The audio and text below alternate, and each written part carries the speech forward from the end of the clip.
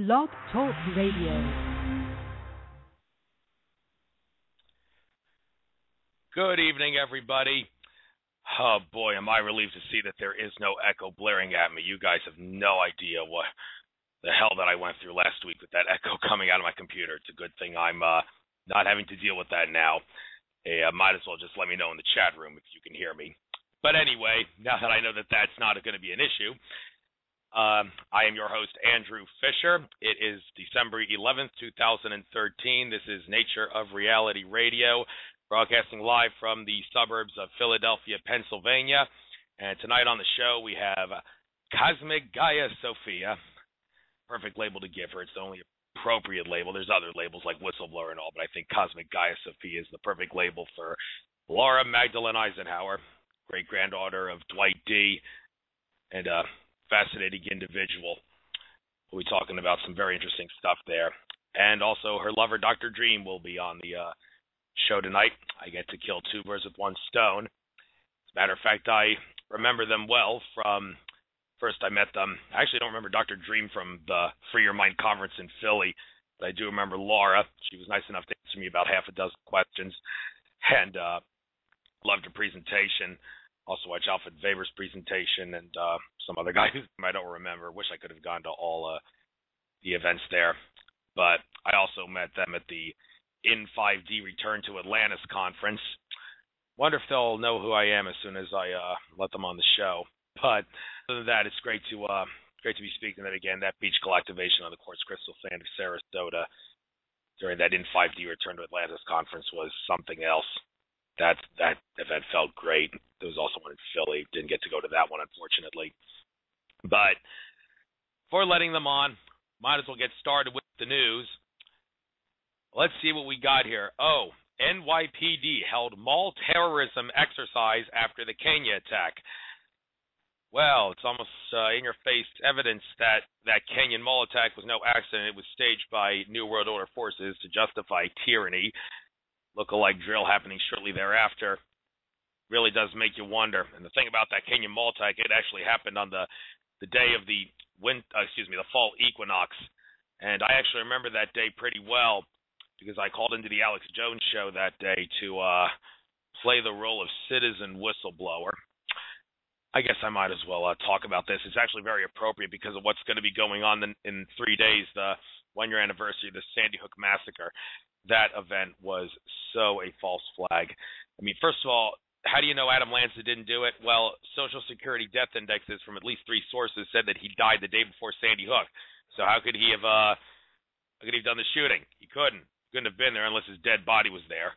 There's actually some evidence to suggest that that is what actually happened. They dumped his body there. There's one documentary, I believe it's called Sandy Hook documentary, which I recommend giving out to as many people as possible.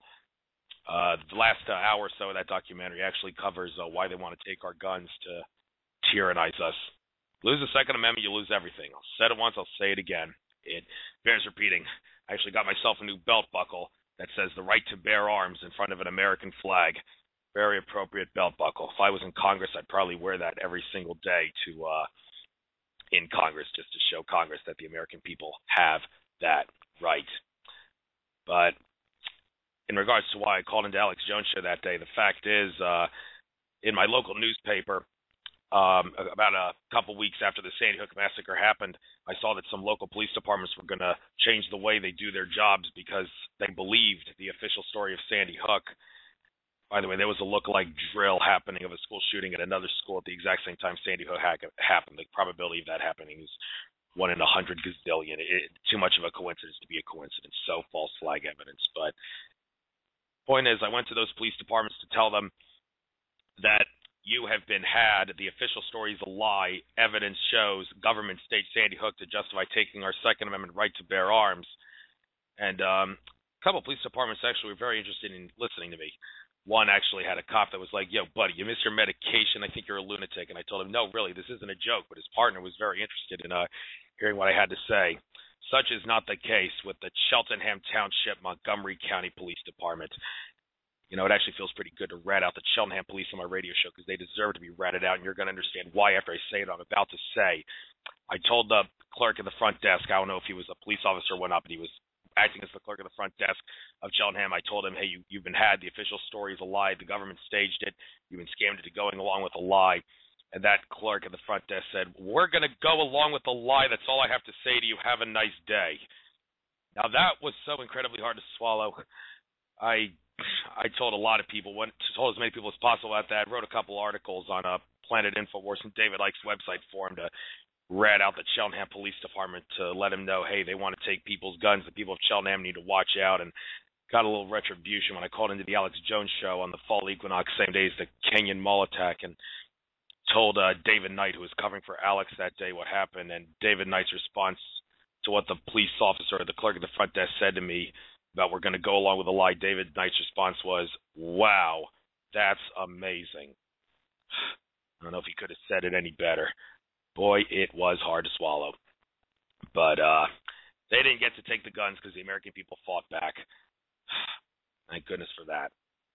And I don't think any more shootings are going to fool anyone. Americans are finding out what the real deal is behind why they want to take the guns, because they can take everything else after they do that. But moving on with the news, Obama approval hits all-time low. Yeah, Congress has a 6% approval rating. Here it says new polls show support for selfie shootout POTUS as low as 38%. Obama's approval rating, 38%. It's only going to keep getting worse and worse and worse as time goes on. No question about that. People wake up, they'll kick him out of office, in which case it can't get any worse if he gets kicked out of office. If you have a Obama support sticker on the back of your car, it might as well say, I am stupid. If you think, we'll give Obama time, he'll get his act together. If you give Obama time, you know what's going to happen? You're going to get the dawn of a new day. That's what you're going to get. Jordan Maxwell, not that long ago, made a huge discovery about a symbol, an inauspicious symbol. You've probably all seen this. It's the symbol Obama uses often about the sun coming up in the background. It's a red, white, and blue symbol, like an American symbol. That's the illusion. It has a sun coming up in the background, and there's a field in the front where the sun is. That's dawn of a new day symbolism, as Jordan Maxwell has explained. It can be traced all the way back to the Soviet Union. Had its earliest use there, which is inauspicious in and of itself. We don't want communism now, do we? If it becomes communist, the government can take everything because it's so hard to run society without private property. Okay, but I'm digressing. The point is, the dawn of a new day symbolism, apparently it could be extraterrestrial in nature because Jordan Maxwell uncovered a vast amount of evidence that that symbol, starting in the Soviet Union, over time has been used to symbolize very inauspicious and very disturbing things. And now Obama is using that symbol. And as a matter of fact, so did Mohammed Morsi of the Muslim Brotherhood. He actually used that dawn of a new day symbol. And so if you give Obama time, you're going to get the dawn of a new day, which is probably going to be the takeover of an alien species of reptilians, wink, wink, and some grays, on planet Earth. And we don't want that now, do we? Because this is our planet. We don't need reptilians taking over and starting a dawn of a new day now, do we? That's what you're going to get if Obama is given time. Hopefully his record low approval rating will wake some more people up. And, speaking of the Soviet Union area, speaking of Russia, Russia warns America we will respond with nukes. That's in red. Deputy Prime Minister says Moscow, quote, preparing a response, unquote, to U.S. plans for missile shield in Europe. We don't need another Cold War. That's just gonna be too much if we have to worry about another nuclear attack. Joel Skousen has been talking for a long time about how nuclear war is one of the goals of the New World Order, and he's probably onto something with that. But this is inauspicious enough that he put it in red. The Soviet Union red, how appropriate. But anyhow, I'm no fan of Putin, but he's going a little too far if he actually thinks that it's okay to say we will respond with nukes. Let's see what else we got here. Cop who killed 13-year-old boy armed with plastic BB gun. The boy was armed with a plastic BB gun, and the cop who killed him is back on duty. Boy, I mean, have to do to get fired. Well, suing the police is actually easier than you think. If you get it on film, it's quite easy. But getting a cop fired seems like that's virtually impossible. Cops are where the rubber meets the road. They need to get their act together, and among other things, they need to stop stealing money. As I explained on my first show, transportation laws only apply to commercial drivers, And commercial drivers are the only drivers who are required by law to have license, registration, insurance, and license plates on their cars. And that means the cops, the judges, the politicians, the prosecutors, and the car insurance companies are guilty of theft on a multi-billion-dollar scale with all the money that they've stolen from people through traffic tickets and everything. And I sent a letter to my local police department telling them, hey, I know that you're doing this, and I want you to stop, and I don't expect you to stop, because I know if you did, you'd go bankrupt in a heartbeat, and so would all the other police departments. And I've actually been banned off of Facebook about 20 times in the past 2 months because I keep putting Eddie Craig's Secrets Police Don't Want You to Know video on police department Facebook pages, and apparently they don't like that. Well, of course they wouldn't. Why would the cops want a video called Secrets Police Don't Want You to Know being put on their Facebook pages? So I keep posting that. I keep getting banned off Facebook. I have to keep making new accounts, and I'm just going to keep doing that over and over. And I made it clear in my message, hey, Facebook, you can ban me all you want. I'm just going to keep making new accounts so I can keep posting this on police department Facebook pages. And after I post it on every police department Facebook page on planet Earth, I'll probably do that all over again. Speaking of Eddie Craig, he actually had a family emergency that on my first ever episode. That's the reason he didn't call in, but I'm not going to say any further about that. But he plans to come on in the not too distant future. He told me he did tell me that. So hopefully we'll see him soon. And I guess that covers all the news and everything. I got a couple of numbers here on my board. I don't know if Laura and Dr. Dream are calling on the same number or not, but I'm going to try this one here. 011-805-626. You are on the air. Is this Laura or Dr. Dream? Hello? Yeah, hello. Is this Laura? Yeah, can you hear me? Hello. Laura, I can't hear you. Yes. You can. Yeah, I can. Why? Is that surprising to you? Oh, the number you listed didn't sound like mine, but the 805 is, so maybe I heard you wrong. But yeah, I'm here. Dr. Dream has a 928 area code. Oh, wait. It's my Skype number. Never mind. Okay, you figured that out. Okay. And is the 661 number, is that Dr. Dream? Dr. Dream, are you there? Laura? Yeah, I am here. I'm not sure. Can you hear me? Yeah. Is the 661 number his? No. I'm not sure because these are our Skype numbers, not our regular phones. Okay. So, but you're not with him right now, are you? No, we're at different lines. We're different computers. Okay. Do you know if he's the 661 number? Yes, he is. I'm going to let him on right now. Dr. Dream, you are on the air. Welcome. How you doing? I'm doing great. Happy to be here. Yeah, happy to see you too. And I don't actually remember you from Philly, as I said in the intro, but I know you were there. I remember Laura from Philly because I went to see her presentation and asked her a bunch of questions about things. And I do remember you guys from the Return to Atlantis conference. That beach activation on the new moon under the quartz crystal was something else. You know your stuff, Dr. Dream. That was quite a feeling. Thank you. That was an amazing experience, and I'm glad you got to be there with us, and we remember you well. You were out there when we got out there to set up. You were out there already. Yeah, I said, great people to Return to Atlantis with, and then I said, hey, Laura, remember me? We met in Philly, and Laura recognized me. Unfortunately, I don't remember you from Philly. Wish I could have been to all those events at the Free Your Mind conference in April, but that was not to be. But I will be seeing you again in Los Angeles. I did make tickets for that in 5D conference, and if I got enough money, I'll go to the one in Hawaii, which should be coming up. So I hope you can go to that one as well. Excellent. Oh, excellent. awesome. Yeah, good things are happening. Yeah. By the way, you guys, I don't know if you have volume control. Your voices are a little low. I can hear you, but they are kind of low. I don't know if I'll be able to hear everything. So if you can't make yourself any louder, just maybe raise your voice a little bit, have a little more water near you so we can be clear. I don't know if it's my line or yours, but I guess we might as well get started. I think the best thing to do maybe is alternate questions, starting with Laura, because ladies first, and then I'll go to you, Dr. Dream, and we'll just alternate questions. So, because my goal is to get information out to people. And Laura, I think it only makes sense that we start with getting to know your the way I introduced you at the start of my show as a cosmic Gaia Sophia. I believe that's the phrase that Alfred Weber used, who's your colleague, of course, and he referred to you as a cosmic Gaia Sophia. Could you please elaborate to the audience what exactly that means?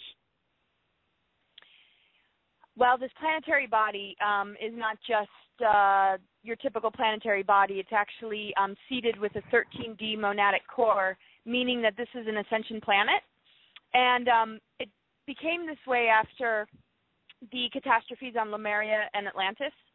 And it was, in a sense, the Sophia energy morphing into the physical planet that has created this, because the conditions in our cosmos ended up becoming very much a battle with different races. And so basically the Sophia energy, an extension of her is the divine feminine, who is within all of us.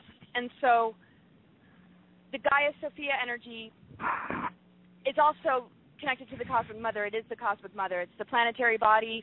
It also connects to the divine trinity, and it's a part of our blueprint. So we are extensions of this energy, but many don't realize it. And so my path has always been about this, as I've, connected with the Venus transits and the path of the divine feminine and going into the labyrinth and the underworld, to be a part of this global transformation and to empower the ascension timeline that is a natural birthright, being a child of Mother Earth. So I'm all about this work. I'm all about expressing everything that has to do with it, and it's such a difficult thing to articulate just in a few sentences, but I'll leave it at that. It has roots in our ancient history as far as how this developed to be what it is now, and this is the window period where we will really start to understand what I mean, because it's a cosmic planet. It's a multi-dimensional planet. It's not just a 3D experience. We have the ability to expand way, way, way beyond that, but we need to be a part of that activation. Yeah, that is true, and you're right about it being a feminine planet. That's why they call it Mother Earth. People on Mars, I don't really know how much we'll get into Mars soon, but people on Mars would probably say Father Mars, if anything, because George Cavazos explained that is a male energy dominant planet. But switching gears, Dr. Dream, I guess we might as well get into why you do what you do, what you do, referring to the stuff that we did at that beach galactivation at the Return to Atlantis conference. Why did you choose to do that? Well, excellent question, and my short answer on the fly would be because I don't know what else to do.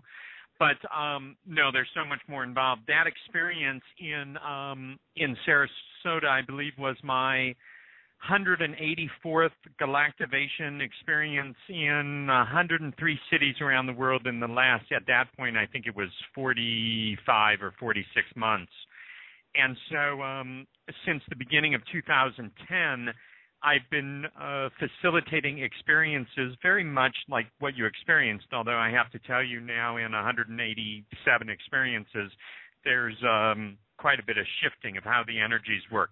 That was the very first one that we've done on a beach, let alone a quartz, mainly quartz crystal sand beach. And so it was great. But my journey and my experience has really early on given me the recognition of how we can impact energies around us and how important it is to raise the frequency, raise the vibration of what we're experiencing, of what we're feeling, and truly of who we are. And so in my journeys around the world and to sacred sites all over, I've had incredible opportunities to be exposed to and work with different tools and modalities, and have the benefits from that. And so the galactivation experience is considered a multiple modality experience into a higher frequency or vibration, and it's using essential oils, flower and gem essences. We had crystal bowls and gongs and chimes and Tibetan bowls and tuning forks and all sorts of other and crystals and things like that. And all of these tools unto themselves are incredibly powerful.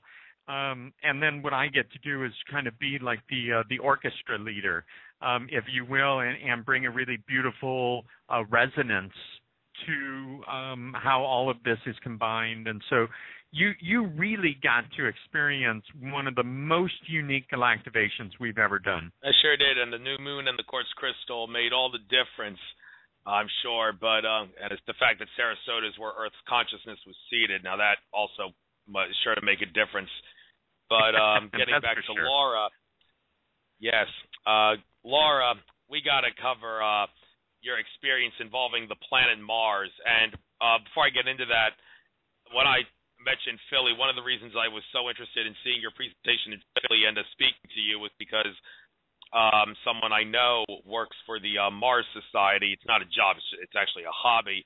And I've been trying to tell him that he's wasting his time because the Mars Society acts as if the way the mainstream science and NASA story of Mars is true. They act as if that, and they try to find ways to terraform Mars and make it habitable. And Mars is nothing like what we think it's like. And I guess I'll get back to that later. But the person I know that works for the Mars Society, he just refuses to believe that Mars is nothing like what we're told it's like. I guess it's because it would have forced him to change his paradigm. I've cited you as a source to explain it, but he still refuses to believe it. So I guess we might as well get into your experience whistleblowing about bases on Mars and maybe get into the backstory involving that. Well, in 2006, I met somebody who I didn't realize was connected to all this at first. And I thought I was just meeting this person in a normal way, but later on into the relationship, I discovered that he had been specifically sent to pull me into this recruitment to go off planet in 2012. When I first met him, there was a lot of discussions about it, but I thought that this was just something in that person's plans. I just thought I just met somebody who is doing this kind of work and I could go if, because I've been invited, but I don't have to go. And that's what my initial thought was. And then I found out it was a lot deeper than that. And they basically weren't really giving me much of a choice. And he was specifically sent, because I was targeted, to be lured into this project. And so I started to research the names of the people that were connected to it because I had this a feeling that there was just massive manipulation and that there was mind control and technologies involved and all sorts of things. But I didn't have like a Project Camelot to go by. I didn't have other whistleblowers or anything like that. And so I just researched the people's names and wasn't really finding anything except for that they were a secret think tank that were dealing with UFO abductions and that's why they were contacting my partner at the time.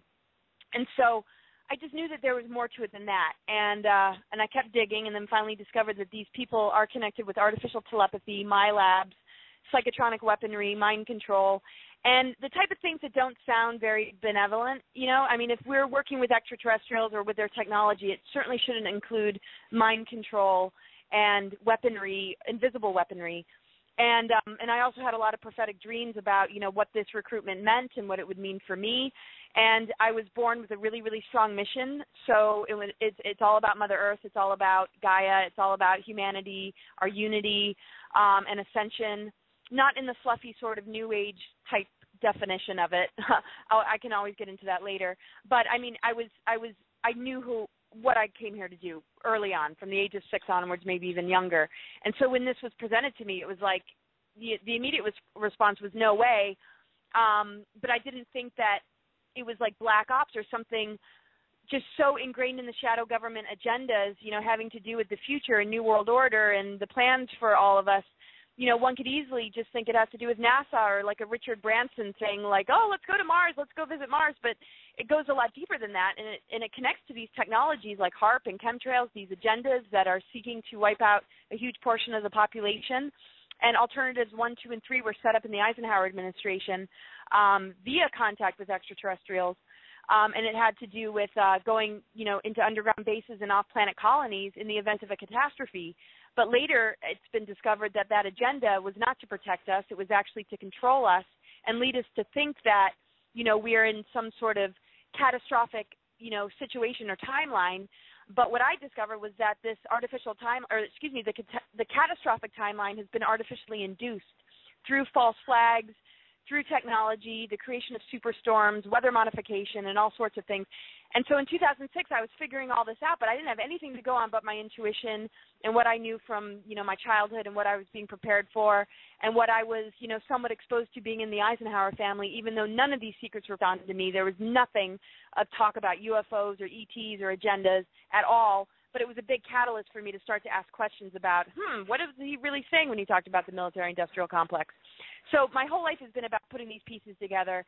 And when I was up against this recruitment in 2006, and I was given not a choice, but I knew that I had a choice, and it would take a lot of strength on my part to be able to follow through all the way, I made the choice to stay so that I could help humanity wake up to what's really going on so that we can be informed and make choices from a place of at least, being in the know about, what's happening behind the curtain and behind the scenes.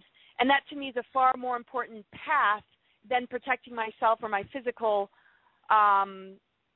embodiment here in this human meat suit to go off planet with elitists that could give a crap about the rest of humanity. That's not the path I'm here to go down, even though maybe that was what the hope was for me, was to join in with their agenda. But this is what they do. They take well-intentioned people. They trick them into thinking that they're actually helping humanity. And people like Phil Schneider and others, William Cooper, woke up along the way and realized, that wasn't the case and ended up getting killed for speaking out. But I, have just been focusing on protection and knowing that they're probably not going to be able to, really knock us over. And I felt, I was in a position that it would be very difficult to off me or kill me. So I've just decided to just go for it and drop the fear of death and the fear of, anything and just live, in integrity and truth and service to humanity and Mother Earth and Gaia. Sounds good.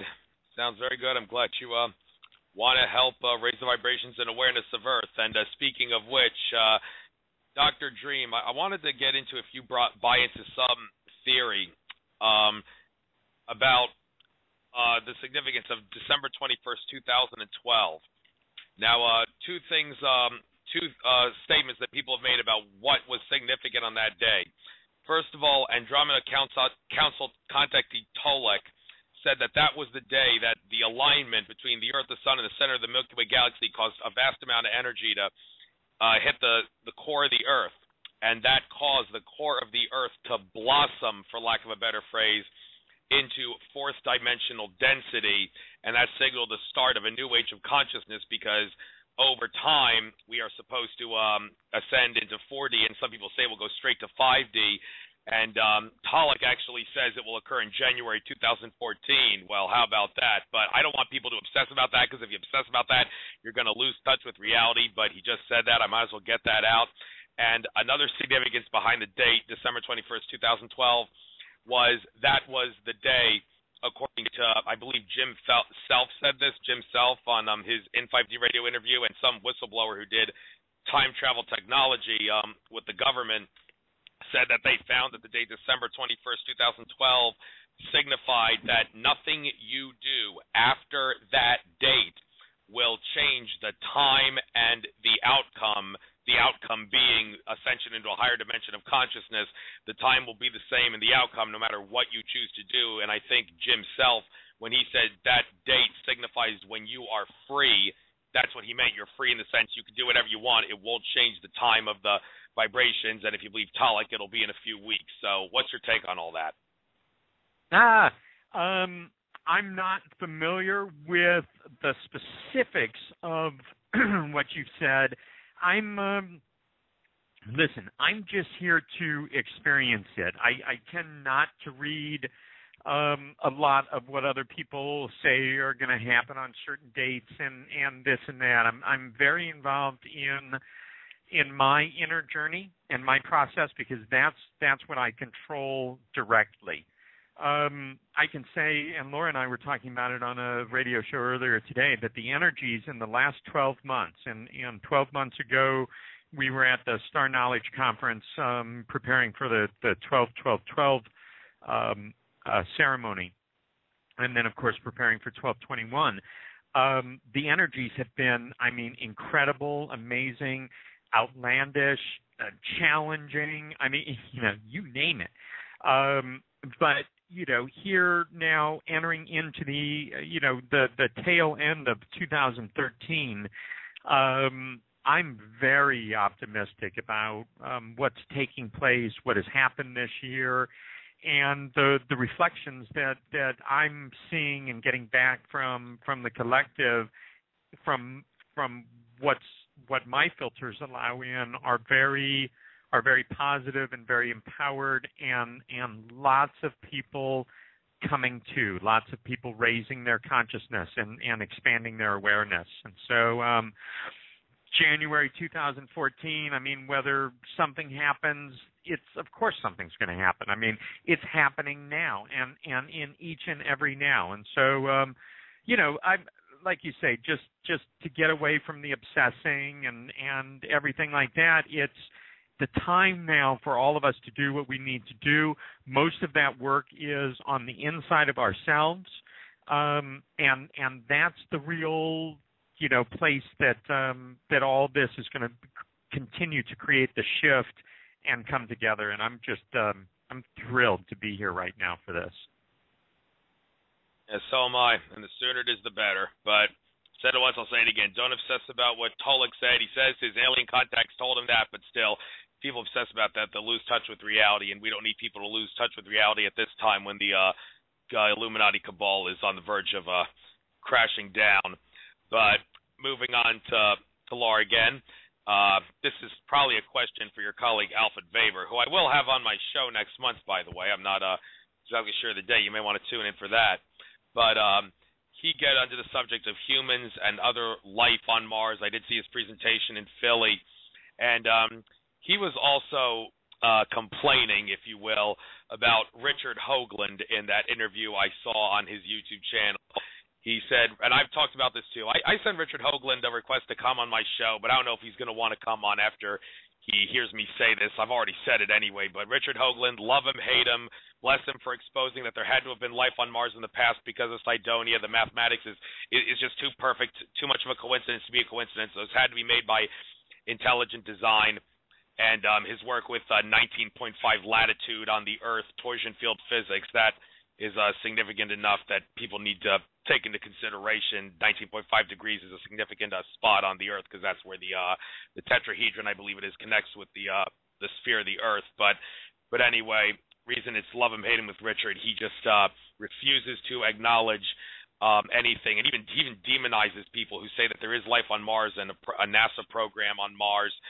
And Alfred Weber didn't get into why he does that, but I think Richard has made it clear he doesn't think people can handle the truth. But for him to demonize the fact, I mean, the in-your-face obvious fact, as Alfred Weber has shown, that there are human bases on Mars, ET bases on Mars, and even life on Mars, not to mention the sky on Mars is actually a baby blue color, as the Project Camelot people expose, and it more closely resembles the desert of Arizona.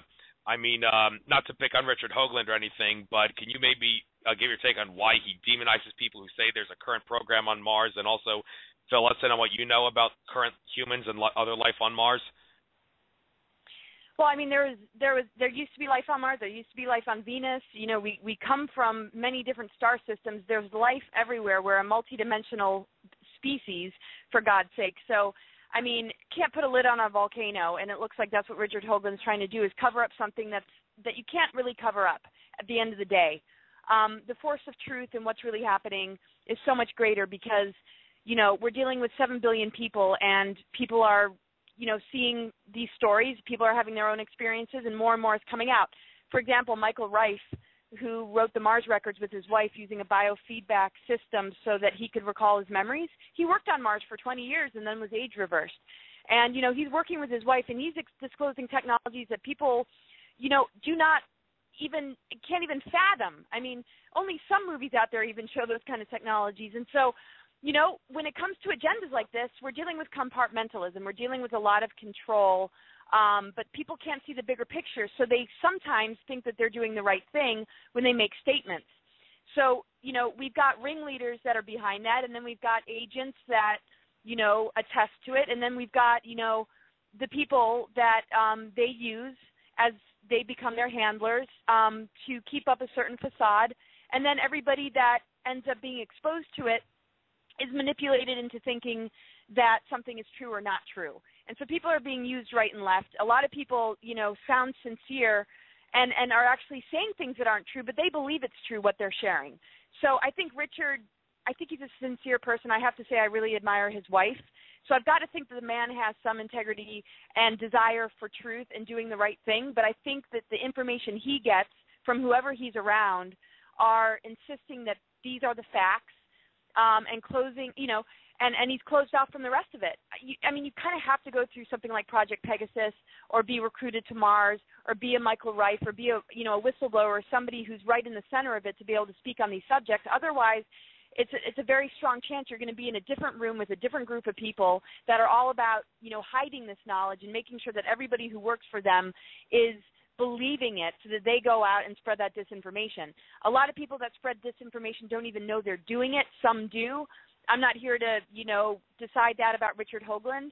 I just support the best in everybody. So I give him the benefit of the doubt on that level that, maybe, he's sincere about what he thinks is true, but I can absolutely assure people that he's covering up something huge that needs to be looked at. There used to be the planet Maldek with life on it that exploded and became part of our asteroid belt. So to even, be stuck on whether there's life on Mars when it's like, let's move on from that and look at the real bigger picture. There used to be life on Venus. There's, bases on Saturn. There's bases on the moon. It's like, let's get through, UFO 101 and accept the fact that there is life everywhere and start to understand why there's been secrecy, because it's not about disclosure and about finally revealing, yes, there's ETs and UFOs. It's obvious. Millions of people have been abducted. There's plenty of stories out there. It's about understanding why the secrecy. What are the agendas? Why has this been kept from us? Let's get over the hump and start to give humans more credit for the stories that they tell and stop making them look like delusional crazy people and not empower the authorities and really look to each other, because that's where the truth is going to come out. The rest of these players, we're going to be dealing with the duality of some, know the truth, others don't, but, people are threatened. People can't really disclose all of it. So, we're not going to get the real stuff there, except for the ones that are the whistleblowers that are really, who have lived through it, who have survived it and come out the other side. And Richard's not one of those people. He's a researcher, and I think he's really put a lot of good stuff out there, but he's blocking the rest. And whether he knows it or not, that's another question. I just don't know him personally, but I know you can tell a lot about a man by the woman he's with, and I have to say, like I said, I really appreciate her, and she appreciates me. So, hopefully, something will shift him, because we need that. We need those with a good heart and good intentions to open their eyes, because there's very few that are actually out to get us, but they've just got everybody else tricked and fooled and duped, and people are buying it. Yeah, that is the case, and I don't really think we need to get into what life is on Mars. If anybody wants to see that, just check out Alfred Levermont Weber's YouTube channel. Just type in Mars cover-up or something in the search, and saw some presentation material he showed there about what kind of life there is on Mars, like scorpion creatures with a human head, among other things. But moving on, Dr. Dream, recommended meditations. Now, there's many different meditation styles. And one meditation style, whenever I meditate, that I always, without exception, follow, and I got this from George Kavaslis, who I deeply admire, so I reference him a lot, but Kavaslis says whenever you meditate, don't let energy come into you. Always radiate energy with your heart, soul essence. He's explained if you let energy come into you, you will let negative entities come into you, and even if you ask your guardian angels and spirit guides to help you, if you willfully let the energy come into you, they will have the chance to affect you in negative ways. This is different from healings and whatnot, where you might let unconditional love of light come into you, but meditation specifically, I always say radiate with your heart. And meditations where you have to put headphones in your ears, I very rarely meditate without that. But do you have any advice for people who say, what kind of meditations do you recommend for not just the novice, intermediate, and the expert? Well, I think that there's what is that comment? Many streams lead to the same river, leading to the same ocean, leading to the same oneness, body of water. And so I just recommend for people to find what's really drawing them in. I'm not a big fan of, here, this is the way you should do it, and if you're not doing it this way, you're not getting the most out of it. You're not, all that stuff. It's just like, hey, listen, we're all different. There's over 7 billion of us here. When I do breathing exercises with people, I say, listen, you know how to breathe. Just find the rhythm of your breath and now visualize this. I don't want to tell people what to do. We all need to, at this point, be empowering each other to follow our own intuition and just to connect with what feels the best. Now, that being said, I highly recommend people look into, this isn't a meditation, but it's some music that we're really loving these days, and it's by Mark Romero, Romero, and it's markromeromusic.com. But Mark's been on our radio show. A NASA researcher found that his music literally harmonizes and balances the environment that it's being played in. We're going to be doing some events coming up in 2014 with Mark and his wife, and we're really excited about all this. And one of the big things that Mark has been working with is if one of his services now that he offers is you take a picture of your smart meter and you send it to him, you email it or whatever, he will energize and change the energy coming off the smart meter.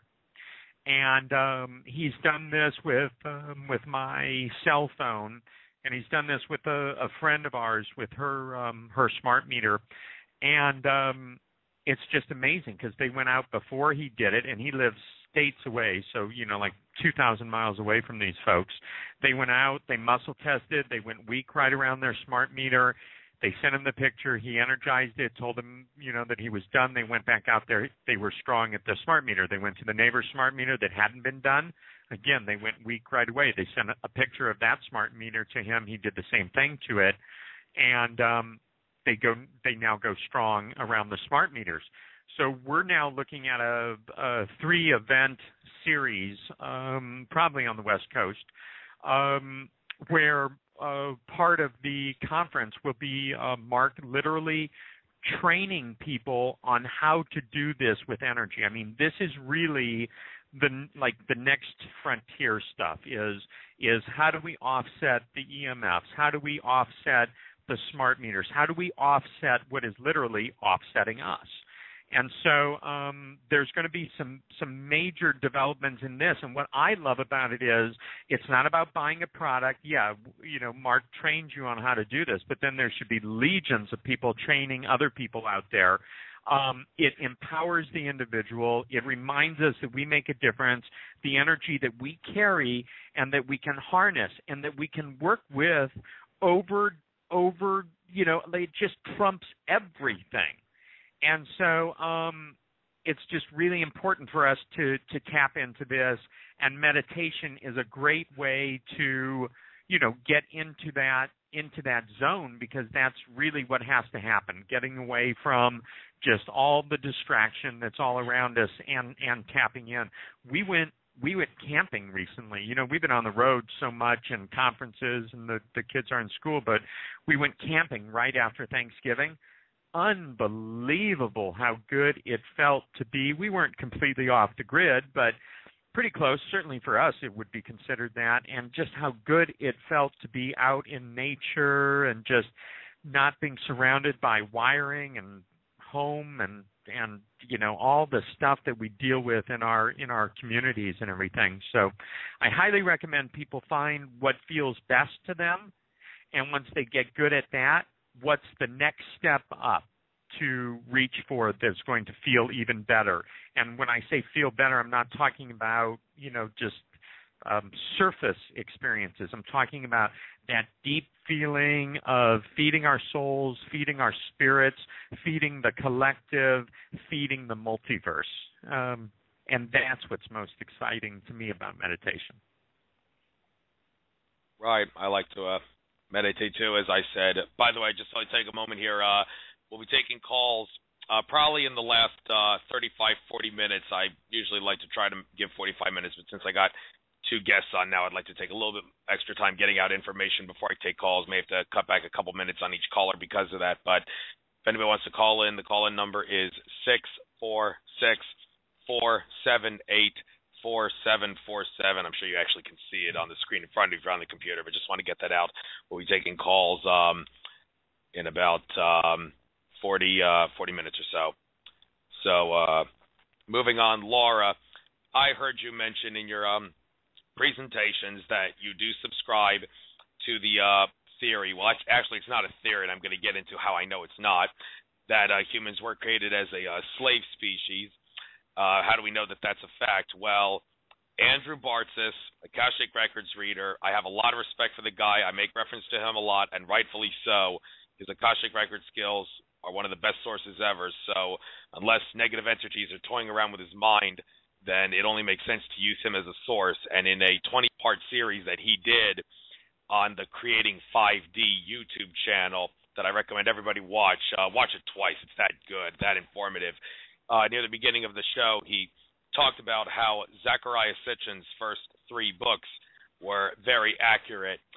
Yeah, there is an Nibiru. Yeah, the Anunnaki come from it, and the Anunnaki genetically engineered humans by combining their DNA with Homo erectus DNA.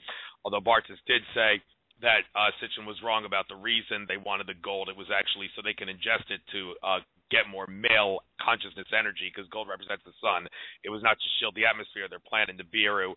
And he also said Sitchin was off by a few tens of thousands of years. It was not 450,000 years ago, as Sitchin estimated. By the way, if anybody's wondering how life could possibly exist on Nibiru when it's that far from the sun, the answer is quite simple. Every planet has its own consciousness filtering system, which allows for life to exist on it no matter where in space it's located. But that's another story in and of itself. However, I wanted to get into your beliefs on this, Laura, because as I explained when I had Dr. Friedman on, excuse me, I probably call him Dr. Stanton Friedman. He's not a doctor, but we talked about this because Sitchin was his colleague, about how the possibility that Illuminati forces hijacked Zecharia Sitchin after his 3rd book, because George Cavazos told me that they tried to spin that whole story of humans being created as a slave species, and in a way that would demonize humanity and make us think less of ourselves.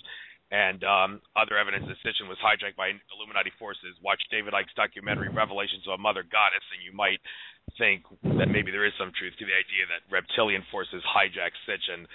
But regardless of whether or not that's true, can you elaborate on why, aside from what I just said about what Andrew Bartzis says about Sitchin being right, why you subscribe to the humans created as a slave species theory, and also maybe give your take on why Sitchin may have been wrong after his 3rd book? Okay. Well, I've done a lot of soul searching. I process constantly. I call spacing out my office, and I'm just connecting dots and just traveling back into time through my heart portal. And so certain research I read, lines up with what I feel my intuition has already resonated with, or what my memories have shown me. Just through a lot of work, my whole life, in these sort of subjects. And basically, by the time the Anunnaki came around, we weren't dealing with the first seedings of Adam and Eve. This was a later, like maybe the 3rd seeding. And the first seeding of Adam and Eve were in Lemurian times. And basically, when there were cataclysms, the vibration of the planet, the density got lower. We ended up falling in vibration from 4, 5, 6 dimensional energy to 1, 2, 3, dimensions 1, 2, and 3. And so it threw us into a vibration of survival, of having to work harder for everything. And around this time, the idea of, the Trinity of God's source had ended up becoming plural, where there were pantheons, and then there were the Watchers and, the Archons and all this sort of stuff, because these beings and deities, ended up leaving, the pleroma and Godhead, because the Godhead had ended up dividing so much, and the opposition from this separation, producing the Luciferian energy, ended up getting caught in the mix, which led to the Gaia-Orion Wars and the Syrian-Orion Wars, and everything about Maldek exploding and the life on Mars and Venus being wiped off, and then the eventual sinking of Lemuria and Atlantis. So when we got into this lower density, humans were mutated. Our DNA was completely affected. We weren't these higher dimensional beings that were able to come and go from the physical as we used to be able to.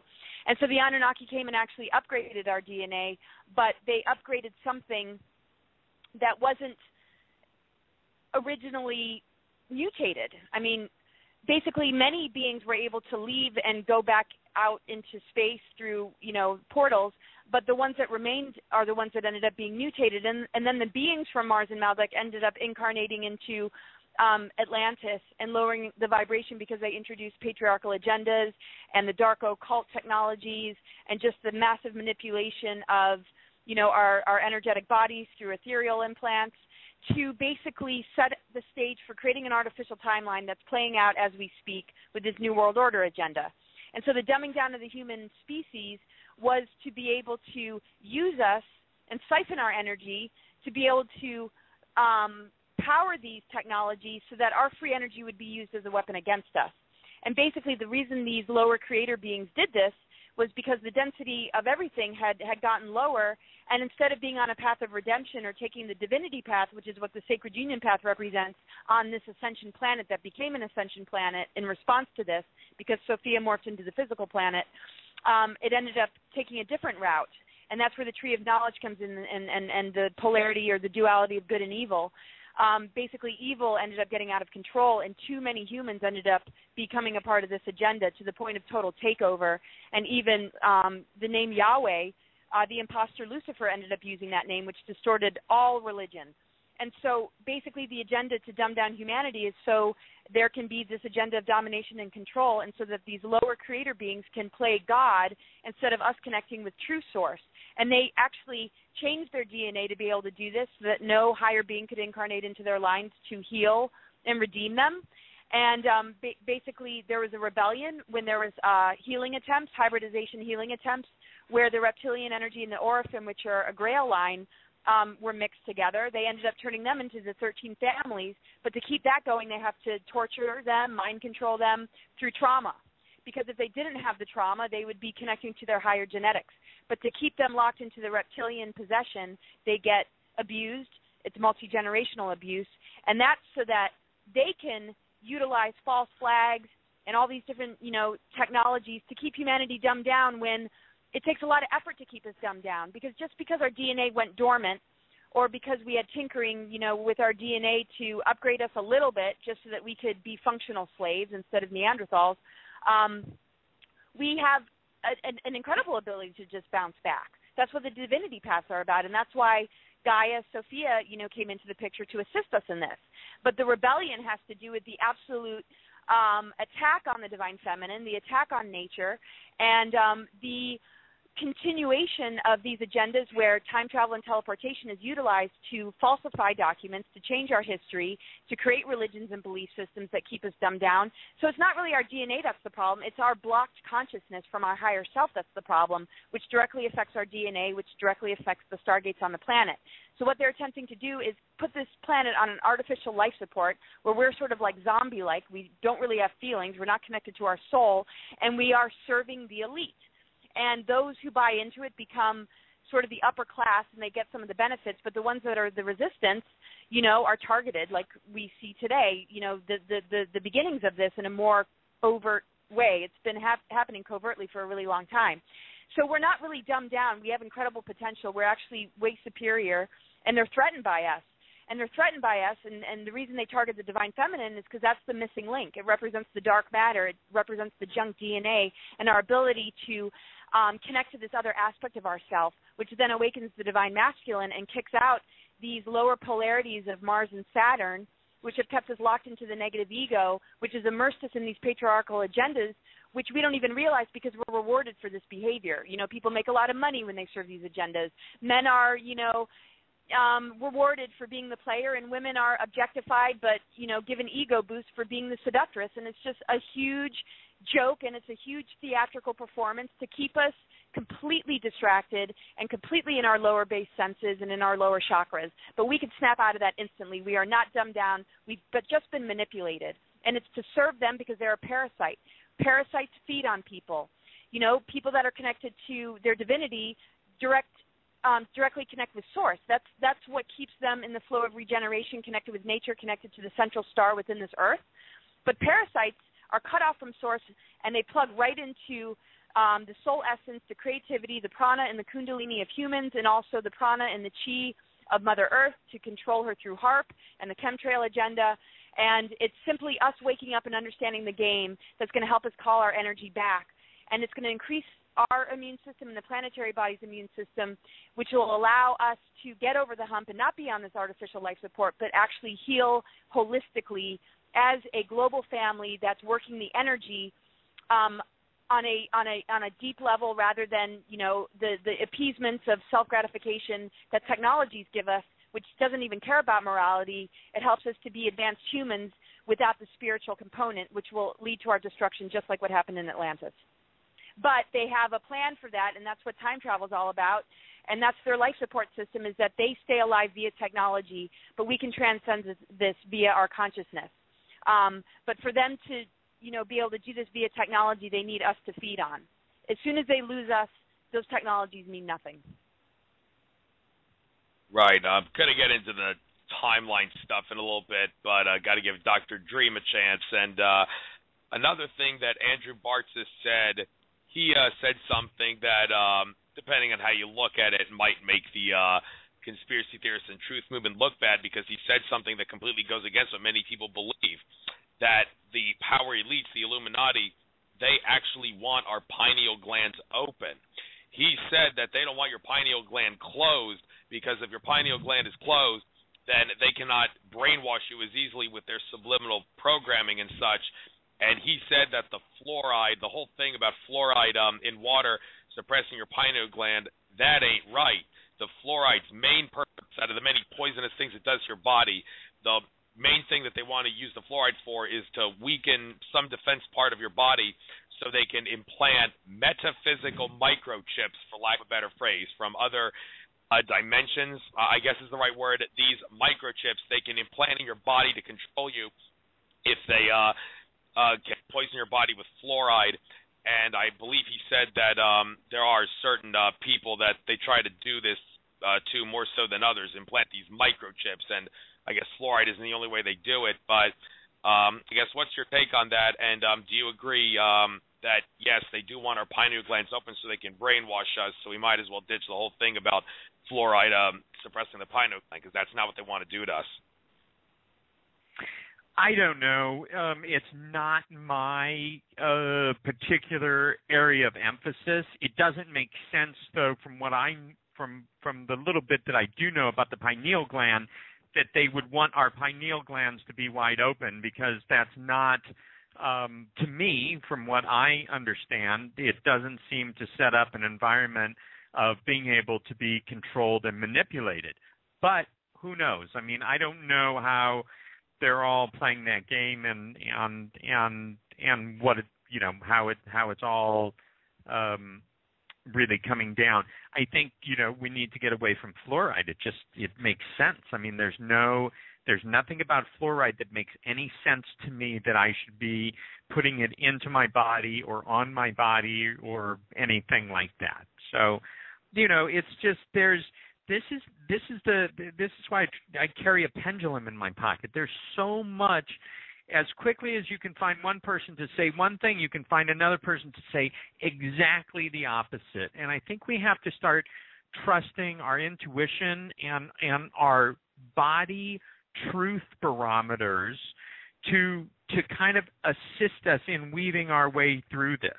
And some things, it just doesn't matter to me. Like the whole fluoride thing, listen, I don't want fluoride in or around my body at all. So whatever reasons they're doing it for, and however that plays into this and the other, it doesn't really matter to me, because I've already made my decision about fluoride, and that is I'm not having anything to do with it. So, you know, I think those are the areas where it's great to have the information, but once I get the information, it's like, oh, okay, fluoride, yeah, out of my field, and that's kind of the end of it. And I don't spend a lot of time dwelling on stuff. I do revisit things as different information presents itself.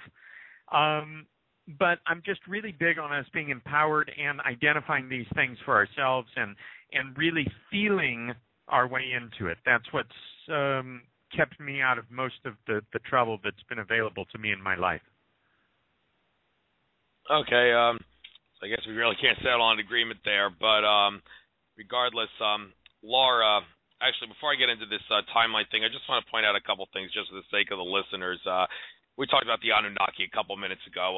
It's worth pointing out the term Anunnaki actually refers to a hodgepodge of different races of aliens that are the children of Anu, the universal geneticists, and the Anunnaki from Nibiru are actually just one faction within the greater Anunnaki whole, and the Nibiru Anunnaki, George Cavazos calls them the false Anunnaki because of their malevolent nature. They don't have good intentions for humanity, and they're actually just one of several different races on Nibiru. There are other races of species on Nibiru, which, according to Andrew Bartzis, is Nibiru's directly correlated its appearance with the amount of fear that humanity has. And Andromeda Council contact Italic said that the higher conscious entities who watch over us did go through a lot of trouble to put Nibiru in an orbit above planet Earth so it doesn't affect us in a negative way, and it's currently orbiting above there. So that's good to know that if that's true, that we have people watching over us to make sure other astronomical bodies that have directly correlated with our fear energy aren't going to harm us. But yeah, the moon feminine energy you mentioned, that's what the moon is, the ball and chain around the Earth's feminine energy. The moon's supposed to be feminine energy, but since it's been captured by malevolent reptilian forces, they're trying to use it to suppress Earth's feminine energy, and that's one of its main jobs. But moving on, you mentioned timelines. They do a lot of time travel work. I did see the Conspiracy Theory with Jesse Ventura episode on time travel. That's a good primer for anyone who wants to look into that subject, and there's other sources that go into greater detail about that. But using what you know about timelines, how exactly does the government go back in time? Forward in time, it's easy. They see the future. They see what will happen. They manipulate that in the way that they want so they can control it. But going back in time to do something, it's something I'm a little confused about. Because Andrew Bartzis once said that they went back in time recently to prevent whistleblowers from coming out. Let's use that as an example. If they want to go back in time to prevent whistleblowers from coming out, how would they do that, and how will going back in time and doing that affect us in this timeline? Won't it cause another timeline when they do whatever they try to do to prevent the whistleblowers from coming out? Well, I mean, it's very tricky. One has to almost look at everything like the organism of the human body and the way that memories work, the way that our own healing works, the way that we, resolve the past. And, I mean, we're all connected, even these malevolent forces. And, yes, the Nibiru basically is a chunk of Maldek when it exploded, and it's Luciferian. It's the Luciferian faction of the Anunnaki. Not all Anunnaki are bad. Actually, the Lumerians use time travel technology to protect their races because we've been in a huge scramble for the last 26,000 years where when the planetary body got thrown out of whack, this is the period where it's now in alignment with the galactic. The period between point A and point B has been a very gray area. It's been very hard for beings to connect with source. It's been very easy for us to be manipulated.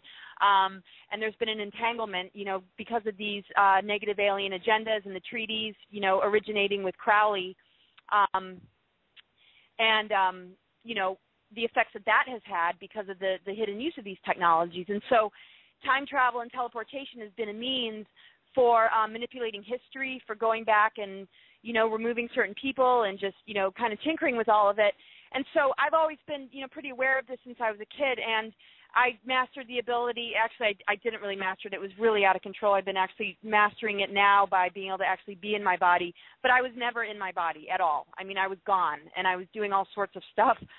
But I made sure that the things that kept my physical body alive were my kundalini, or I would channel certain energies that were similar enough to me to be able to keep my physical body going. And this was all validated when I went to a psychic institute, so I'm not just, saying this because it sounds cool or it sounds like that must be what it was.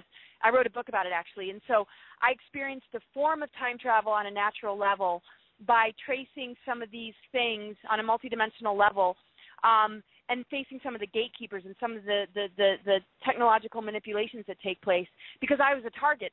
Basically Project Pegasus, Andrew Basiago said they had my name in 1972, which is a year before I was born, and they were able to access me through quantum access technologies called looking glass technologies, and they went back into the past. And so my countermeasure, being really, really sensitive, I was a very empathic, very sensitive kid, was I knew that, like, I was being tracked pretty early on. And so I went back and started to understand the nature of the divine feminine and her exile and, you know, the artificial timeline and what they had set me up to do, which wasn't true to what my mission is. And so we have to stay two steps ahead of things, which is the way I work with, you know, timelines and stargates, because they've been attempting to shut it down. And our job is to keep it open by understanding what we're made of, because we're directly linked to it. And so their ability to go back into time has, in a sense, to do with accessing, you know, certain portals, similar to us being able to access these portals within ourselves when we go back into our own past lives and we're able to resolve things or heal things that affect the person we are today. Just because they're able to go back or send people back doesn't mean that they're able to achieve their goals, because, you know, we are dealing with free will, and we're dealing with more their ability to falsify documents than their ability to mess with a soul. Unless that soul is so weak and has been so traumatized that they're easily possessed and they're easily led astray. So it takes very strong individuals to be able to run into beings from the future or from the past that are trying to tinker with things. The biggest thing that they do is screw up information and documentation. Actually, I found out through Andrew Bartis that the whole Eisenhower death camp rumor was a falsified document that they created via time travel to make him look like the bad guy, to make him look like he did this huge genocide, and he said that none of it's true. And I was, you know, saying to people that were sharing that information with me that I knew that it was time travel manipulation. And I would say that whether I was an Eisenhower or not, and if he had, you know, been involved with death camps, I would be the family member that would say it and be a whistleblower. But it just so happens that that's one example of how they tinker with stuff. What kind of technologies do they use? Well, you know, I'm not the person like Andrew Bashaga that's actually gone through it. I mean, he, you know, was time traveled back to Gettysburg and this and that. But what we have to understand is it's gray alien technology, and a lot of what the gray aliens are able to do is imitate and simulate realities that aren't organic, that look real. And so what they've been attempting to do is to create a whole nother matrix that's an imitation of the original creation and set it up with a story and you know, religion to back it up, and government, you know, history books and the school systems to all support this, so that we're dealing with, like, you know, a simulated reality that our kids are raised in that they think is truth when they look in the history books, when the actual real history, you know, is based on, you know, Akashic records, based on our soul journey, and based on the fact that we are multidimensional. There's many timelines, many dimensions, and many truths out there. It's not all going to be one thing. But the one that they're trying to solidify into our consciousness to get us to believe it is a false one. The one that we're learning about in school, the ones that our governments are shoving down our face, none of those are real. Those are, you know, given to us through the manipulation of time travel and teleportation. The real truth is within our soul, because we've all been on unique journeys. That's where we're going to access our memories, and that's where we are able to counteract the effects of these timeline jumpers. We dealt with timeline jumpers in Atlantis, the conference in Atlanta, the Return of Atlantis, trying to sabotage what we are doing with the Stargates and with, you know, the powerful activation that was going on there. So how do we counteract it? We have to be super sensitive. We do not want to dumb down our sensitive psychic bodies because it hurts too much or we're too uncomfortable. We just need protection. But we can, you know, you can tell when something's, you know, tinkering, you know, because they're not dealing with the same laws of the physical body that we're dealing with. You know, we're dealing with, you know, artificial time. We're dealing with, you know, a certain level of amnesia. But when you're dealing with these technologies and you're not functioning in this 3D reality and you're in the upper fourth dimension or fifth dimension, you know, you have the ability to tinker with the time loop, which is a spinning circle where one can jump into the future and into the past and into the now. That's what we do as incarnating souls. Some of us come from the future, some of us come from the past. It depends, you know, where we are and where we're contracted to work energy, because we're all time travelers. We're all teleporting when we die and are reborn. The difference is that some souls are strong enough to have some level of say in where they're placed, whereas some don't when they're dealing with dark ritual manipulation, when they're dealing with monarch-slave programming, which captures souls and brings them into agendas, or when one's dealing with multi-generational abuse because they're born into an Illuminati family. That's when that soul does not have that sovereignty like some of us do when we claim it and we call it back to ourselves. And that's, you know, the danger right now is because that that group is behind, all these agendas, but most of them, if they had their strengths and weren't targeted as children and as babies and yanked from other dimensions, would be standing up against it, like Aaron Green Hicks and Aaron McCollum and others have. There needs to be more of them. Those are really brave, incredibly strong souls that have been able to overcome enough of it to be able to tell us what's happening. But we have to understand that teleportation and time travel is an imitation of natural abilities that we have to do that when we work energy and understand the wholeness of creation and the fact that future, past, and now is all interlinked. Just because they have technologies to tinker with all of it doesn't make it real as far as what they're doing to our soul. What makes it real is the simulation and artificial replication, which isn't a true reality, but it's a real issue that we're dealing with, that we're up against, if that makes sense. Yeah, it does. When I have Alfred Weber on, I'll ask him about time travel because maybe he could explain the science behind how they do it. Because you said it's kind of tricky to explain. And Vashago, I'd like to have him on. He said he's got a shoulder injury that he's coping with, but he said he'll get back to me when he heals up to come on my show. We'll talk about it, no doubt, then, because as Alfred Weber said, it's the deepest, darkest state secret. Time travel is probably more than ETs. As a matter of fact, Area 51 may very well deal with more time travel stuff than they do with extraterrestrial stuff. And Jabartis talks about how there's a lot of time travel stuff going on at Area 51 and not just ET stuff, but that's another subject in of itself. Right, real quick, though. You want to say something more? Real quick. Oh, I was just going to add something real quick. Go ahead. The looking glass technologies are able to look into the past. They're not able to see anything beyond 2012. Only chronovision can, but it depends on the person using it is going to shift and alter what they're going to see because not everybody sees the same things. They're really not able to look into the future anymore because the 2012 period has wiped out the ability for timelines to be fixed. It's only us and the imprints that we carry that create the timelines now. So we either annihilate ourselves or we free ourselves. And basically, this is where the free reign is. Yeah, Jabartis said it's 3 timelines now, the main organic one and an upper and lower, although George Cavazos said that there are more than 3, it's just that you can group the upper and lower into a lot of timelines into one. Maybe I'll get into that at some other point. But Dr. Dream, I wanted to get into the subject of asking angels and guides. And I'm going to guess that you ask angels and guides with your work. I'm assuming you do. I've heard you don't want to ask your guardian angels and spirit guides for too much help, because if you ask for too much help, it might come back to haunt you in some way. I personally rarely ever ask them for help. I follow a philosophy of try to do it on your own without asking them, even though they're there for you. You might want to try to suck it up and do it yourself. That's my mentality. But do you know anything about when asking them is too much asking your angels and guides for help? Well, I mean, you've got to know already just from this interview that my perspective would be along the lines that if you're asking your angels and guides too much, then you're not feeling very empowered within yourself. And so that, to me, would be a red flag. If you're constantly looking outside of yourself, then there's an issue there. And that issue is you're not relying on yourself enough. You're not in enough gratitude and appreciation of the skills, gifts, and talents that one possesses. And so, I mean, I think that's a big piece of it. Yeah, sounds right. We have a caller in. I'll get to that caller after I ask Laura one final question here. I had something written down on my paper here. First of all, Laura, before I get into this extraterrestrial subject, I just quickly want to point out, I remember we had a conversation at the Return to Atlantis conference about what the Aryans are.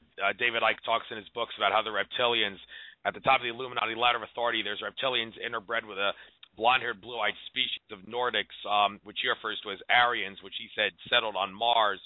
And Credo Motwa, the Zulu shaman, says that those Nordics, he refers to them as the Mzungu.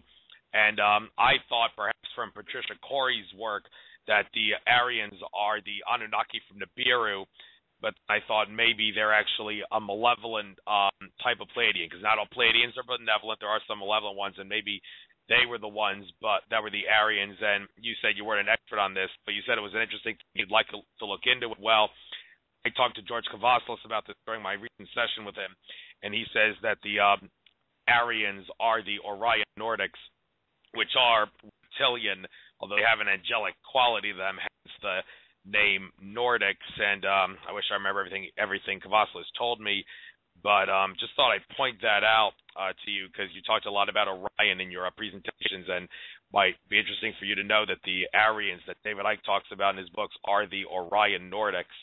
But moving on, you did touch on the Greys. Yeah, you did touch on the Greys. There's good Greys and bad Greys. They're hybrids. They're the reptilian Nordic hybrids based on the wars of the Lyrans when they were attacked by the Dracos. That's what produced the Aryans. So what was your question? Yeah, about the Greys. I believe I heard somewhere that Greys have a lack of emotion.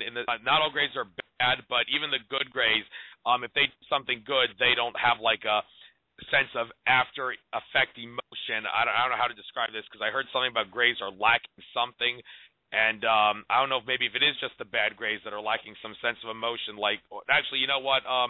Maybe it has something to do with you instruct a Grey to do something, they will do it without thinking about it. I mean, there's so many different things about the Greys that I've heard. We could go on all day, but quickly, so I can get this caller a chance to speak, could you give the nuts and bolts of good Grey aliens and bad Grey aliens and how each one, the many different types of them, are affecting reality on Earth? Well, they're very much like humans in the sense that, you know, they're in a tug-of-war, just like the human soul is between you know, the negative alien agenda and, you know, our organic ascension and our sovereign free will and the path of liberation. The Greys are a little bit different in the sense that they're advanced on an intellectual level. You know, a lot of them are advanced humans, actually, and they are from the future and they have time traveled back. And Dan Burish, who's a whistleblower, I know a lot of people have heard of him, you know, has had a lot of contact with them. And there's, you know, P45s and P52s, which means, you know, one group is 45,000 years into the future and the other one is 52,000 years into the future. One is trying to assist us and the other one's malevolent. Now, when we think of the malevolent ones, these are the ones that are more linked to the global elite and those agendas who went underground or went off planet and then ended up losing their soul essence, their emotions, their reproductive organs because of the conditions of things, and have time traveled back to continue this agenda and to use our genetics in order to help their species rejuvenate or restore themselves because they're sick. I mean, they're lacking. They can't, you know, produce children. And then the ones that are further into the future that recognize that that agenda is not even going to work have come back to try and help us and to warn us. And so Greys very much are future human selves that have come back that have been altered because of, you know, just like we see evolution, you know, animals change based on their environment and the climate. I mean, we make slow changes over time based on what we're surrounded by. And we're dealing with radiation, too, and it affected them in the underground, living in underground bases. But then we're also dealing with hybridization programs and Greys that are produced artificially, you know, in labs, and people that are abducted to create these babies, these hybrids. And so that's to give them emotionality again. What they're trying to do is restore their species and to make themselves human-like again, but the way they swing, whether it's, you know, here to help us or use us, you know, depends on, you know, the group. And just like any group, you know, like the Pleiadians, the Nordics, there's benevolent, and then there's the ones that are hybrids that, you know, some, you know, swing this way and some swing that way. It depends on your orientation. You know, similar to humans, we've got reptilian brains, we've got higher selves, but, you know, we have free will choice. We can decide what we're going to. Same thing with the Greys. I mean, we have a mixed bag when it comes to them. But the thing is, you know, they're using us to try and rehabilitate themselves because of these shoddy decisions that they're making that we're seeing right now, which is the New World Order agenda. So where do we see that in the future? We see a Grey alien race coming back to try and heal their genetics based on those decisions. We also have higher beings that are our higher selves, higher races that weren't affected coming back to help us too, that were able to get beyond all of this. So we have to look at, like, what is our future going down this road? Are we going to become Grey aliens? Are we going to lose all of this? Are we going to want to time travel back and contact our younger selves and use genetics so that we can rehabilitate, so that we can keep this life cycle alive with technology? Or are we going to drop it all now and be on the ascension path and blossom into our real extraterrestrial inheritance, which is not of a malevolent kind. It's of a highly advanced spiritual kind. These grays that are malevolent, I wouldn't even consider them extraterrestrial. I consider them sort of parasitic entities that linger in the fourth dimension, that are desperate. And some, yes, have traveled from the future. And, who knows, what there's a lot to all that. I could go on and on and on about the different scenarios, what's going on Mars with all of it. But, same with reptilians. There's 7 different species or so. Not all of them are bad. It really depends on your makeup. It depends on what you've bought into. It depends on how bent on survival you are. Is it more important survival of the flesh or survival of consciousness and survival of the soul? Some people think it's more important to enhance the physical experience and to stay in this density as we know it and to increase our abilities here. Others know that there's more than this, and we can transcend this, and we can move beyond it, and we can open up the gateways for this earth to be able to blossom in her development. And if we don't, then there's going to be a bifurcation, which is happening right now, which is she's going to move on anyway, and what's going to be left behind is this phantom earth, which is an earth that's on a respiratory system, an artificial intelligence system run by these malevolent forces. But not all grays are a part of that agenda. They're kind of the in-between. Just like humans are caught in the middle of these cosmic battles, grays are caught in the middle of these battles as well. Some, have stronger genetics and aren't so much like grays, sort of the empty vessel that'll, do whatever they're told. It just depends on, that individual species, just like we notice with souls. Some are highly advanced spiritually, some are almost there, and some are absolutely and totally unconscious. So these are future human versions of ourselves is the best way to look at extraterrestrials, whether they're benevolent or malevolent. We're dealing with a oneness factor here. We're dealing with a no-time scenario, but time has slowed it all down so that we break it into linear terms. But we're all connected, and all these are extensions of ourselves. They're extensions of us. And so that's the way we can look at it and actually make decisions and connect with things, that are going to assist us rather than, take us further down. That's why it's very dangerous that people walk around saying there's no negative alien agenda, and they're trying to, create scenarios where people can make contact. And it's like, wait a second, do you even know what you're getting into here? The ones that are dealing with Earth are dealing with the genetic manipulation and needing and wanting our genetics. The benevolent races aren't really intervening, but they'll certainly assist us if we step up to the plate. Just like our immune system assists us when we change our diet, it increases it. We have to take the first steps to get the assistance we need in our own lives. It's no different on a macro level. All right, thanks for that, Phil, and we'll get back to this is the only call on the board, so may get back to getting information out. But now to moving on to callers, area code 330. You are on the air. Welcome. Hi, how are you? Doing great. What you want to call about? What you call in about? Well, I guess first I want to make a point, and then I want to ask a question. I kind of find it very interesting that people who were highly evolved on this planet, like Gandhi, like Martin Luther King, and others of those types, never spoke of these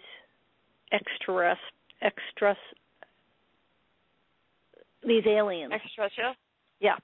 And the second point is I almost find it fascinating in that we can't even deal with the organized criminal traumatic networks on this planet that are brutalizing good and decent human beings, including children in infancy and as toddlers. So how is it that this is all going to help in the long run when, in fact, we have issues of starvation and homelessness among our own people that is being allowed to happen to destroy good and decent people, that child abuse is off the hook, in which now the DSM-5, which is the mental health Bible, if you will, a diagnostic tool, is now making adult-to-child pedophilia legal, so or normalizing it. And that we have had the U.S. Bishops' Conference in every state trying to normalize sexual abuse of children, or at least to minimize the accountability.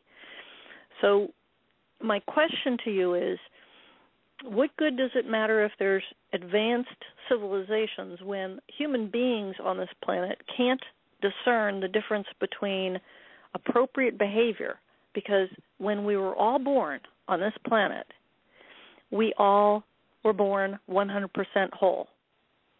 We were supposed to have free will and free choice about dreams and what we wanted to be, and yet quite a few of us have been denied anything that even looked like it.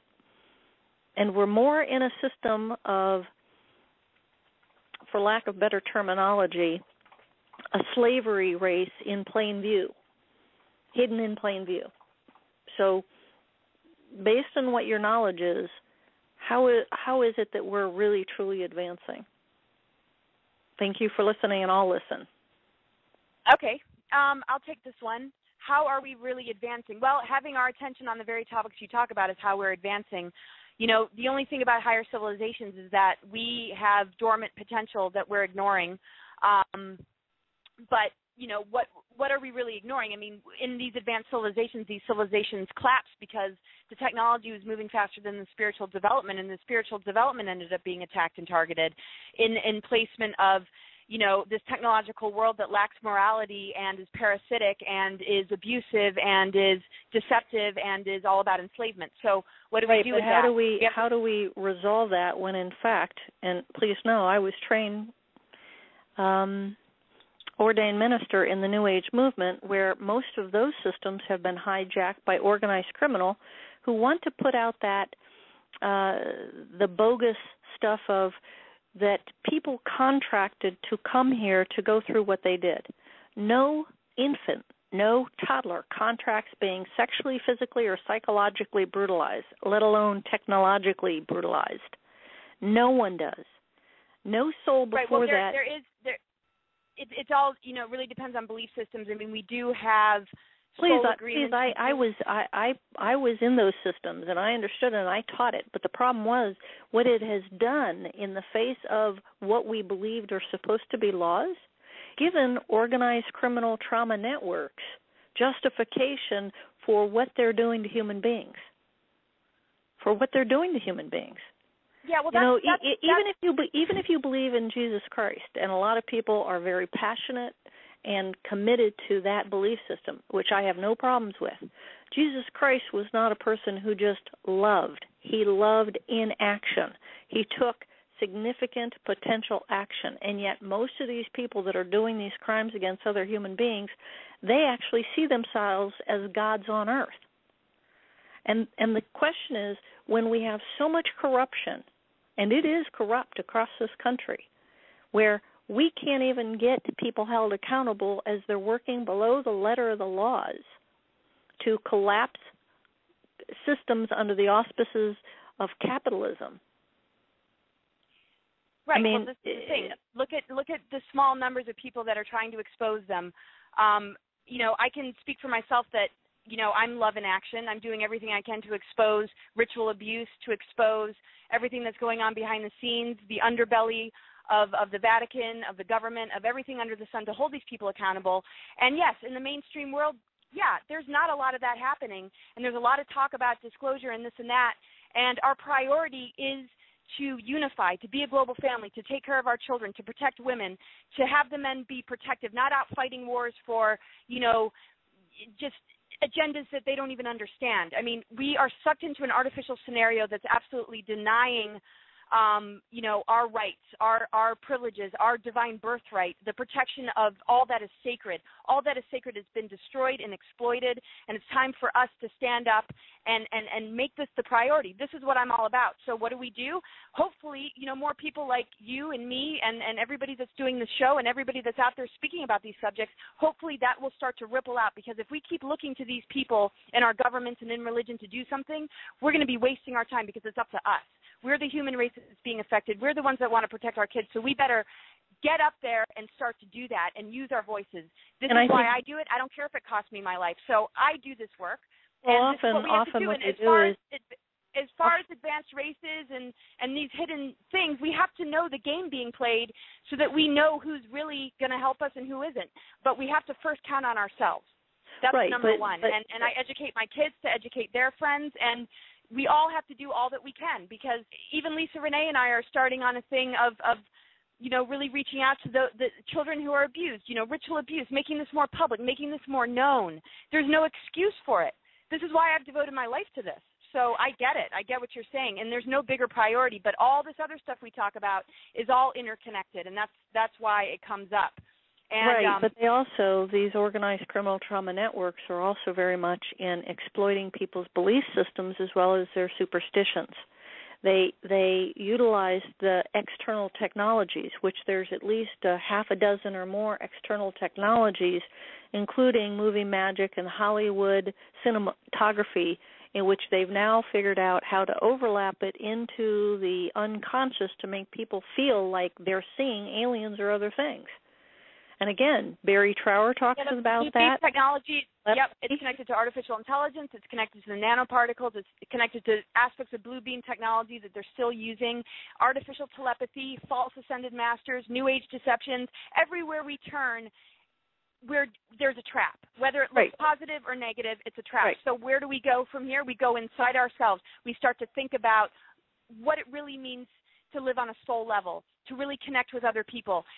Forget all this other crap. People got to, step away from it all and really go inside and remember, things like the nucleus of family, your children, protecting your relationships, forming a deep, relationship with the self, connecting to spirit, connecting to Gaia, and being on a path of divine justice, exposing things, being able to share these truths without getting so sucked into the anger and the battle that the person gets drained. We have to do it from a vibration that is going to serve us and assist with raising the vibration, because right now it's about, shining the light on everything that's been hidden and then being proactive in the way that we're going to take it upon our hands to be the new structure that's going to protect and serve and abandon the governments that have done nothing but harm us and feed on us. It's time that we look to each other to form the new system, not wait for them to figure it out, because they're not going to. It's up to us to do it. And that's why new groups have to be created. I always thought, we need to come up with a hidden group that's going to knock down these walls when there's ritual abuse taking place and bust them. Why aren't there people showing up and knocking down those doors is what I wonder. So I'm all about this, Well, I think part of it is you also have more passionate. I think part of it is you also have to look at things like the Hitler-Himmler-Eichmann study that came over on Operation Paperclip and that was imported and practiced across this country, as well as that was then infiltrated into our colleges, the medical universities, and all the way down, in which then look at Jose Delgado with a chip or even heavy metals. I mean, if you understand the entire concept, while children do not have to necessarily be chipped, the possibility is that there is multiple levels of things in which they have the ability, since the 60s at least, probably even earlier, that, they know going on. And so they're manipulating people. They're manipulating, forcing, and coercing them to live their lives as these criminals want you to do, only to destroy those who are truly good and decent.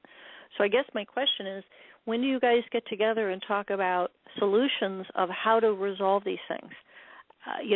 Plans in action, things that you are talking about and putting out to let parents know, because, again, no disrespect to you, but most Americans may not be at the levels you're at. They're looking for the practical things of understanding how children are being abused. Most people don't even believe in ritual torture and abuse because it's been on an ongoing basis in mainstream media totally disregarded as not real, because they say, where are the victims, where's the proof? They're everywhere. They're there in Green Hicks. They're there in McCollum. I can think of about 10 people right now. People, it's all out on the internet. Everything that people need to get in touch with is out on the internet. Same with all the disinformation that's going to confuse them. Same with all sorts of, solutions that might be actually pulling them out of the fact that we are the solution. We hold the solution within us. So on a practical level, I think it involves, I've thought of going on, tours to police academies, to school systems, to wake up the people that are trying to serve and protect humanity that have no idea they're serving dark agendas with some of the things that they're carrying out, with some of the things that they're blind to, that they don't realize is happening in the room next door or underground or, right at the airport, the TSA people that have no idea that, some CIA agents in the next room torturing somebody. We have to start to address the human population, and the human population that is not ready for this needs to open their minds and get over it already. I'm tired of being like in the position of, well, what are you going to do? People don't get it. Well, you know what? It's time for people to get it, and it's time for us to look at the people that don't get it and compassionately put ourselves in their shoes, work on speaking a language that they can understand, try and help them to understand with the evidence that's presented. I do this every day, with family members, with friends, with people that have never heard of this stuff before, and it works. It really does. People are apologizing to me 3 years later, for bashing me in interviews, that now they say, wow, now it makes sense. Now I get it. I'm so sorry for insulting you. We're planting seeds right and left. It's not going to be able to hit somebody in their conscious mind overnight, but the fact is, if we're a resource and we keep putting it out there with love, compassion, and service, and really sincere devotion to what we're doing it for, which is for the protection of our humanity, for our liberation, and for the betterment of Mother Earth and her just process, people are going to catch on, because what else are they going to do? They're going to turn on the news and see another false flag, another lie coming out of Obama's mouth, and what, they're going to ignore, people like us that are raising kids that wake up to this stuff every day. I mean, I come from a presidential family. It's like, whatever, people have got to start to look at and wake up to what they're seeing in the news and be more insulted by that than the ones that are doing their best to share information that might be uncomfortable, but it's necessary. And there's got to be a flip in that perspective. Instead of being called crazy for pointing out chemtrails, people have to understand that it's delusional to think that something's not going on when this is happening every day in our sky. Well, and but I think to respond in fear, to respond I think it's also very important. Body.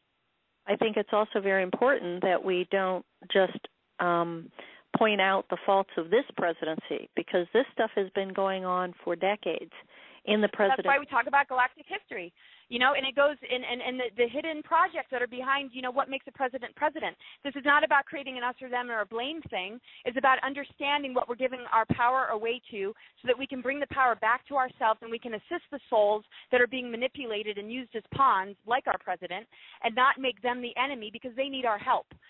There's a parasitic force that's at work that's preying upon the people that we see in the public sphere that are acting as our leaders. And if we keep creating this us and them, we're always going to be polarized. We need to, really work on empowering ourselves, exposing these truths, helping the souls that are stuck in those agendas, and then the few that remain that are the ones behind it won't have anything left to feed on.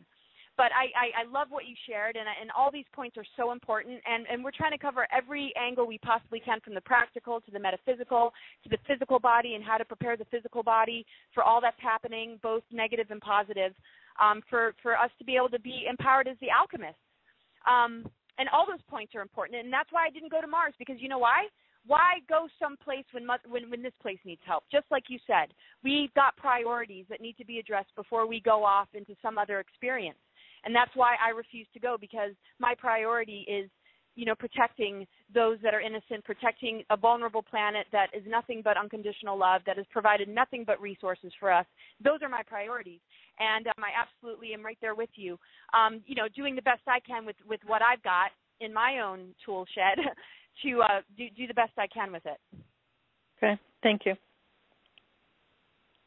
Hey, caller, thanks for calling. By the way, I seem to have a really bad habit of not asking callers for their names. I mean, names are in the end meaningless, because we're all infinite consciousness, but just for the sake of courtesy, can I get your name? Sure, it's Dorothy. Dorothy. All right, Dorothy, thank you very much for calling in. I do hope you call in sometime in the very near future. Mm-hmm. Take care now. You too. Later. Well, we don't actually have any more callers. I hope somebody does get a chance to call in, because I always take calls in the last 45 minutes, maybe sometime for some variety's sake. I'll take calls at the beginning. But anyway, I believe it is Dr. Dream's turn in regards to asking questions. So, Dr. Dream, let's go on to the subject of crystals. I'm going to guess you do some work with crystals, and I'm actually looking, when I get a chance, to get some crystals myself, maybe even wear a chakra necklace around me, because even though everybody's got a little bit of infinite consciousness in them, no one can deny that crystals, and you got to treat your crystals properly for them to be able to help you to the best, because in a sense they are a living thing. Treat your crystals well, they will treat you well. You can get high off of crystal energy, if that makes sense. So Do you have any bit of advice for anybody that wants to get high off of crystal energy?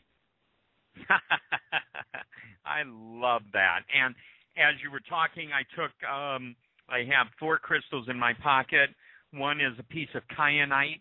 Kyanite is one of the 2 minerals in the kingdom that is widely accepted as being only able to hold positive energy. The other one is citrine. I have a piece of azurine, which in addition to people describing it as black tourmaline on steroids, it is described as having the ability to make all things right.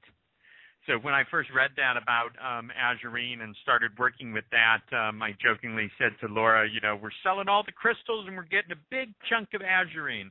And then I've got a piece of garnet, which is re-energizing, regenerating, revitalizing, and cleansing, and a raw ruby, which is all about protection and some other things. And so I'm big on the tools, obviously. I mean, everything I do is pretty much multiple modality. And what I like about it is, they all hold different energies, and then it gives us a point of focus. And when we focus our attention and intention on something like the fact that, I'm carrying kyanite in my pocket, and that means that, it's repelling negative energy away from me, I'm even adding more of an energetic to that. And that's one of the things that I love about it. I mean, we do sessions where we put crystal grids around people and on their bodies and everything. And the crystals that are called forth to be placed in certain areas really tell a story. And then that's what I do after my intuition and pendulum and everything has shown me where to put the crystals. I go ahead and tell the story from my perspective. Of course, once I've told the story of why the garnet wanted to be placed near the heart and why this wanted to be there and this and that, based on what I know about crystal energy, then it's up to the person then to take that information and do a little more connecting of the dots. And so again, for people that are looking for crystals and things like that, there's 2 really incredible ways to start. One is to go to a local crystal store, and you can look at all the really nice, expensive crystals and things like that, and if your budget can manage it, hallelujah. But also look at the tumbled crystals. And they still carry the energy. They can be very inexpensive. You can get a bag of tumbled stones for $5 or something. And citrine can be in there, and amethyst and things like that, and just kind of see what you're drawn to. The other way of doing it would be to back into it and know what you're looking for. I'm looking for something that's all about positive energy, and then researching what crystals, type into Google, what crystals are all about positive energy, and seeing what crystals show up, and then just kind of opening yourself up to learning about it. I go no more than 2 days without reading in one of my crystal books about a particular crystal or about a particular ailment or discomfort or challenging situation or emotion or something like that, and what crystal would be good for it. So I'm a huge believer. Like I say, I carry crystals on me all the time. I carry essential oil. I have at least one essential oil with me at all times. I like to be able to shift the energy in like a moment, in like, boom, the snap of a finger. And let's face it, I mean, we're brought up in a culture that's all about I want it and I want it now, okay? We weren't brought up in a culture where it's like, all right, you're 15 now. You go up to that cave and you spend 2 months there and you come back and you tell us what you've learned, where there's like the real soul searching and really taking the time for it. So I embrace how I was raised, and there are just times that I will pick up a amethyst crystal to feel a sense of calmness right away. Now, could I do that without the amethyst crystal? Absolutely. But the tools are fun. They're a nice point of focus. And, all of us here at our house have little crystal grids set up and things like that. And we sometimes bring them all out at once and do a big grid or do a little ceremony. And it's just fun. I'm all about these things being fun. We'll bring out the tuning fork sometimes, and just, I'll just sit there and we'll just listen to the different tones. Or I'll be in my office and a client won't be there yet. I'll just sit there and do a tuning fork on myself for 5 minutes, and just bringing myself and my resonant frequency into a balance. And sometimes I'm a very high frequency person. Sometimes I want to tone down my energy a little bit, and that's when I'll grab the lavender and the amethyst. Sometimes I just want to amp it up, and that's I'll get the peppermint out, and depending on what I'm looking to really powerhouse up, maybe selenite, working with my third eye and crown chakra. But most of all, really allow yourself that childlike sense of wonderment with crystals. They're of Gaia, they're of Source, they're of God, and essential oils. Always go, we're huge fans of doTERRA, and I can consult anyone about essential oils, and I'll just put it out there. If you go to drdream.com, drdream.com/schedule, people can schedule a 15-minute no-charge phone call with me to talk about crystals or essential oils or the nature of reality or whatever it is they want to talk about. I'm very interested in making myself available to assist people.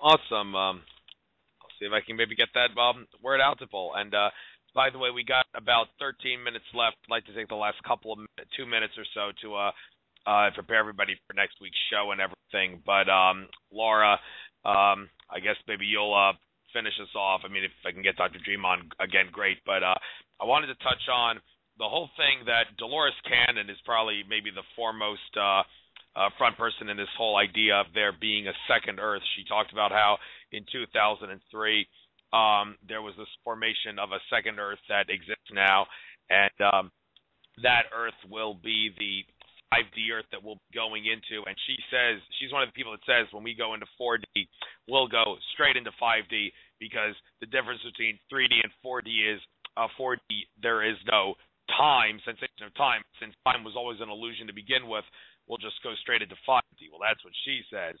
But this second Earth thing, I don't actually hear many other people talk about it in the way she talks about there being a second Earth, that it started to split off with our Earth in 2003, and this will be the Earth that we live on in 5D, and the people that don't want to ascend and aren't ready for the ascension will stay on this Earth. Is there truth to that, or can you elaborate on that, and maybe even elaborate on why it is that some people say we'll be going into 5D instead of 4D? Well, the reason we'd be going into 5D instead of 4D is because 4D is kind of a mess. We're dealing with disincarnate souls. We're dealing with, lower astral entities. We're dealing with just like a huge mess of things, and so it's not really an advanced place. It's yes, a higher dimension as far as the abilities, and it being not in such a heavy density, but it's still what is behind the heavy density that's here in this 3D. It all steps down, and so above that in 5D, it's a lot clearer. The duality is not so polarized. It's more about learning the balance of compassion and wisdom versus, this density, which is all about, learning about good and evil, which is a lot more extreme. And that's why we sort of transverse that. As far as how things are going to look or what others have said, I don't really research a lot of other people's work. I tend to come from my own truth, and then I like to see who else out there agrees by putting in that, kind of information. You could call it a new Earth, but that's almost like, the way I see it is that we have been reconstructing the portals and stargates that go from this particular density into the higher Earth densities that we used to be a part of, Tara, when we were in densities 4, 5, and 6. And then there's the Gaia dimensions that are even above that, 7, 8, and 9. And then beyond that, we're getting into light bodies. We're getting into the energy matrix and into the sound fields and the light fields, and then source. We're all souls that are experiencing this journey. We're all at different levels, and it's going to be different for every single one of us. There's a particular shared process in this 3D reality because the density is such, but now because it's a time of the natural stargates opening and we're in the stellar activation cycle, there's going to be a lot more individual paths that are kind of branching out and doing their own thing, and there's going to be some collective pods and groups and soul families, and then some that are still in agreement to stay in this particular low density and are just going to be dealing with 3D, 4D, but more the 4D that's now running the show. 5D is really much more of a mess than people can imagine. It doesn't mean that it's not going to be feasible, but the 5D timeline got majorly hijacked in a lot of ways. Particularly the Pyramid of Giza is the big hot spot for that, and the super soldier programs, and some timelines are already like in the astral, connected to 5D that haven't fully manifested yet, similar to like knowing 9/11 is going to happen, but it hasn't happened yet. We're in, a lot of humans are on that trajectory, moving in that direction, but many of us aren't because we're multidimensional beings and there's far other options than that. So there's two different levels to the 5D reality. Is it a new Earth? Well, it's kind of an ancient Earth that used to be a higher dimension.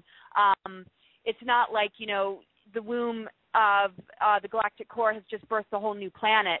We're linking our consciousness with, our origins and what we used to be. And so in a sense, it's a new Earth. It's going to have a new set of circumstances than the old one because it was almost, destroyed. There has, been a lot of rehabilitation projects from the guardian races, from the angelic lines, and, some of us that, have been, focused on this kind of work. It just depends on your perceptions. This is the thing.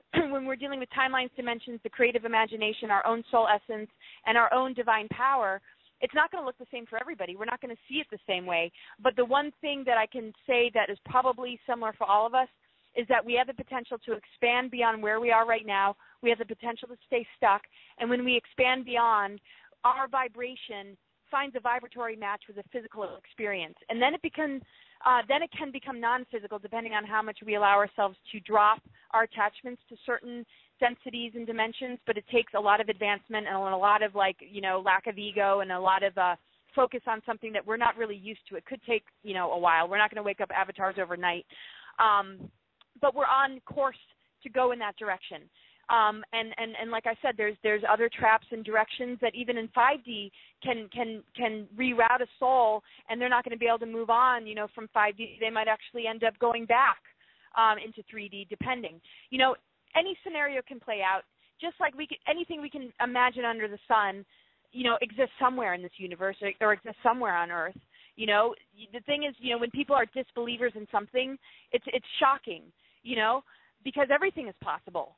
The whole point is, though, what do you choose to empower? What do you choose to believe in? And what is your vibration? What choice are you making to raise your vibration? The rest of it, kind of live and let live. Let other people have their beliefs and their experiences. We don't need to be in charge of other people's experiences in that way. Oh, that's not true, or you're a liar.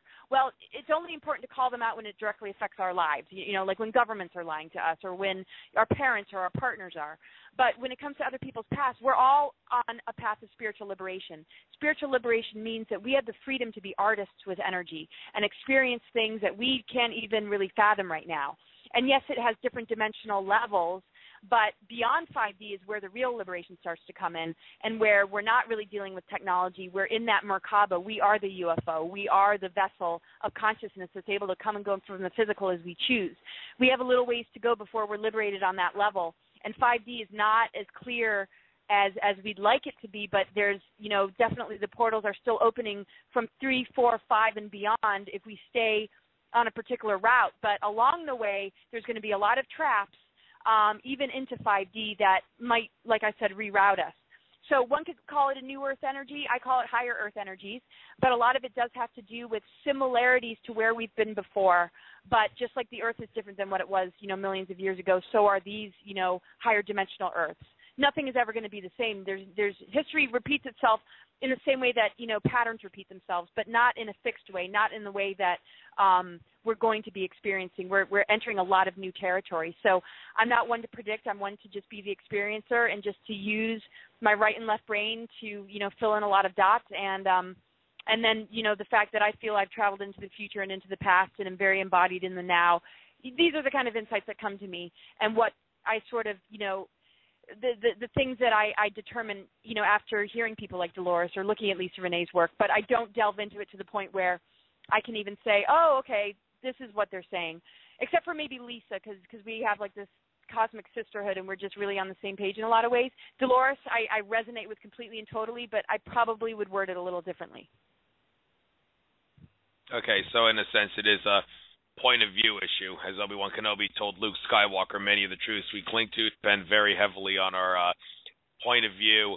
And by the way, I just want to point out, since you said the fourth dimension is the lower part of it has negative entities, I think it's just for kicks, it's worth pointing out that George Kavaslos asserts that the malevolent reptilians, not the benevolent ones, but the malevolent ones, and also malevolent grays, actually come from the second dimension of consciousness and not the lower fourth.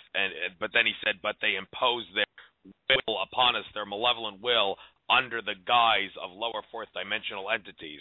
If I ever get the chance to speak to him about that, maybe he could explain the science behind how a second dimensional being imposes its will under the guise of a fourth dimensional being. But that might be something well, people want to look into. They manipulate our chakras, and so they exist in the first dimension. They live underground. They live in. I mean, they journey not just. I mean, but they.